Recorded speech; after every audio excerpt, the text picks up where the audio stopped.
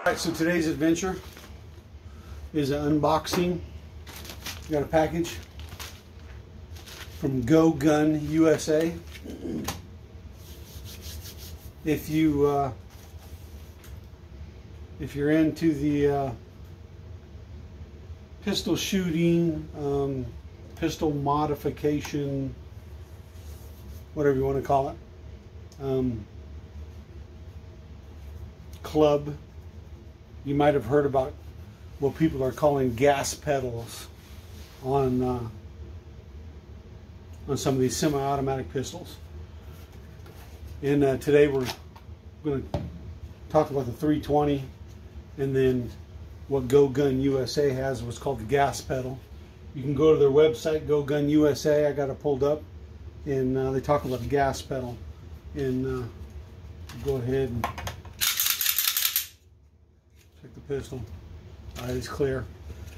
So when we talk about gas pedals, we're talking about the slide lever lock, and there's a mod that extends it out where it is a thumb index positioning when you shoot.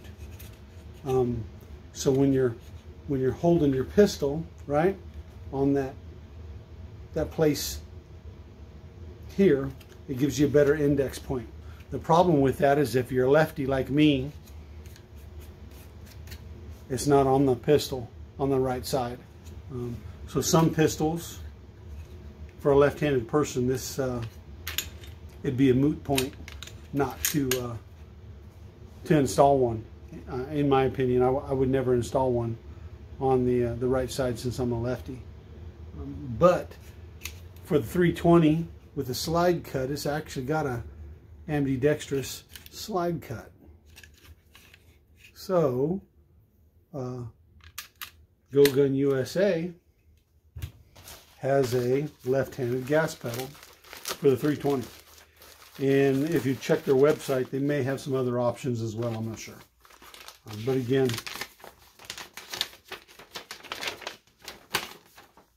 GoGunUSA. And here's kind of a picture. It shows the gas pedal. If you go to YouTube and look up the gas pedal, you will see some YouTube videos as well. Some people might think they're a gimmick, but I can tell you, shooting a right-handed pistol, right-handed with the gas pedal, it did help me stay on target. It did help me to deliver controlled groups a little bit easier.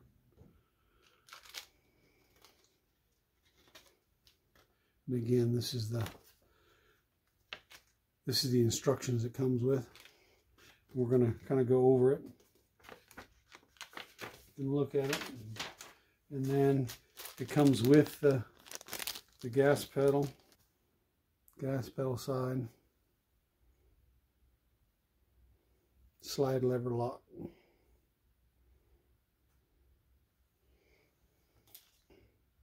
Looks like a set screw as well. Okay. All right, so slide is off. All right, I pulled the lever out. There's a set screw that keeps both pieces together, and that set screw needs to be removed. Okay. Okay. And then you can see it, right? Remove the set screw. Alright. Once I remove the set screw, we're going to put it back in its place. Okay. See it? Then I'm going to mount this onto it. Okay? And then that way, I got to make sure that it's right, because so when this side is locked this way, you should have your gas pedal wing facing up like that. So Do that with the Allen wrench.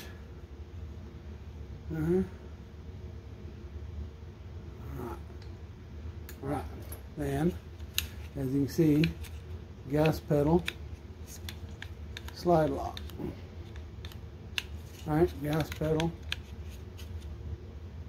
slide lock. Okay. So this is what we're looking like with the gas pedal installed. If I can get a better profile.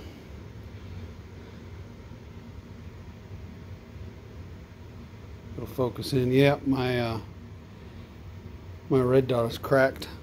I'm waiting on my Sig return authorization now.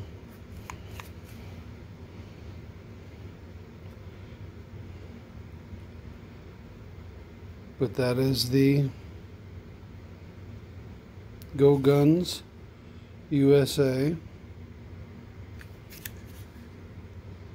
thumb index for the Sig P320.